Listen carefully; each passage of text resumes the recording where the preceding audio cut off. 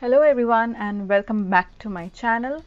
Today we will discuss a very common situation that you will encounter during your practice, and that is a patient walking in your clinic with a complaint of their crown being dislodged frequently. Most often this happens in cases where there is inadequate occluso cervical height or a short clinical crown height. So what can we do to prevent this? This video is the answer to that question, and it talks about the techniques that you can use in your practice successfully to improve the retention of the crown on the tooth and prevent it from being dislodged. First, what is considered as a short clinical crown height? When we talk about short clinical crown, it is the occluso cervical height that we are taking into consideration. So if you have a tooth with less than 2 mm of sound opposing parallel walls remaining after occlusal and axial reduction, that can be considered as a short abutment or a short clinical crown. There are many factors which alter the occluso-cervical height of the abutment teeth.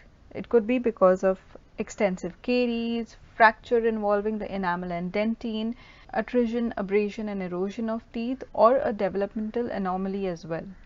When you take a look at this picture, what do you see? Inadequate occluso-cervical height, right? So now if you end up placing a crown on this, how long do you think it will last? The retention and the resistance form is obviously compromised in this case. So what can be done? First option that we will discuss is subgingival margin.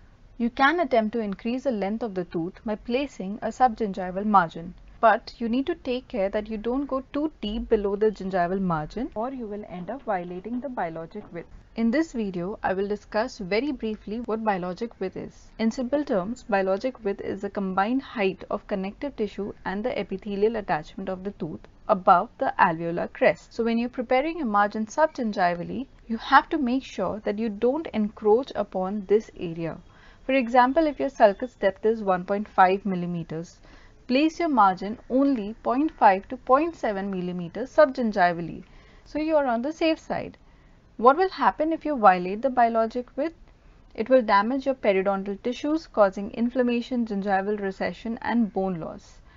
I hope you have understood this concept. I will try to cover it in depth in another video, especially on the relation of biologic width and tooth restoration. Next option we have is the crown lengthening procedure. Now, crown lengthening is basically exposing the cervical part of the tooth that is buried under the gingiva, increasing the length of the tooth. This can be done by a simple gingivectomy using a scalpel, laser or cautery if there is sufficient sulcular depth. However, if the sulcus is shallow, which is the scenario in most cases, you have to reflect the flap followed by osseous recontouring.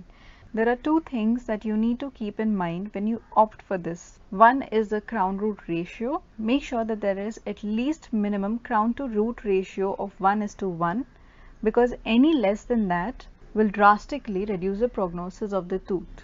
Another thing that you need to remember, especially in the aesthetic zone, is the gingival architecture of the adjacent teeth.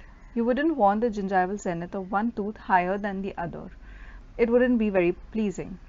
Coming to the next point, that is improving the retention and resistance form of the tooth. How can you do that? One is obviously by placing grooves. For a crown, the grooves should be placed on the proximal aspect, that is the mesial and distal surfaces, as it is more prone to dislodgement along the buccolingual direction. In case you are giving a bridge, you will have to place the grooves on the buccal and lingual surface of the tooth, because here the tipping forces mainly act on the mesial and distal aspect. So all you have to do is take a straight burr, keep it parallel to the tooth surface that you are preparing, and create a groove of at least 1 millimeter in depth and width. Also, your groove should be placed 1 millimeter above the gingival margin. Another very important feature is to keep the walls as parallel as possible in these cases. You don't want to increase the taper here.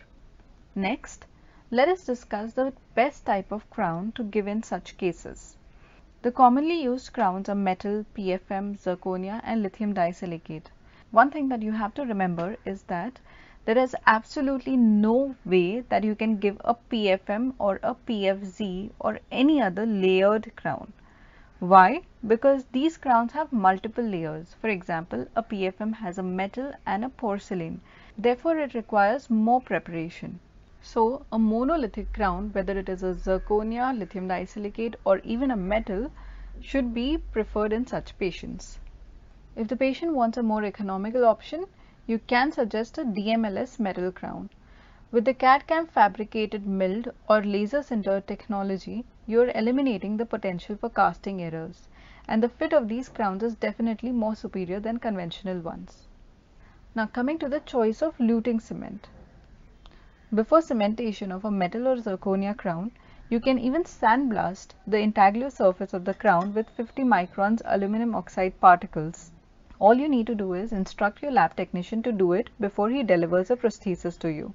And among the luting cement, resin modified GIC or a resin cement should be used because these have proven to work very well in such cases. Whenever choosing a luting agent, please go for a very good brand like GC or 3M because that also, in my experience, makes a lot of difference.